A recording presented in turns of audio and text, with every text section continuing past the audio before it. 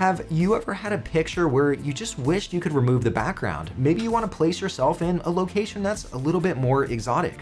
It turns out there's an app that comes for free with Windows 10 that allows you to do this. We're going to use an app called Paint 3D, which comes for free with Windows 10. Go down to your taskbar, search for Paint 3D, and then click on the best match. Once Paint 3D opens, click on New. Next, drag and drop your photo into Paint 3D.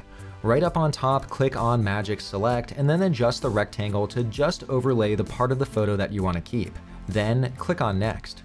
Over here, you can select additional areas to add or remove, but it did a pretty good job, so I'll click on Done. Here now, the photo has been separated from the background. I can click on the background and I can delete it. If I go to Canvas, I could turn the canvas off, and then to save, I'll go to Menu, Save As, and I'll save it as an image. Here, I could turn on a transparent background, and then I could click on Save. I'll see you next time.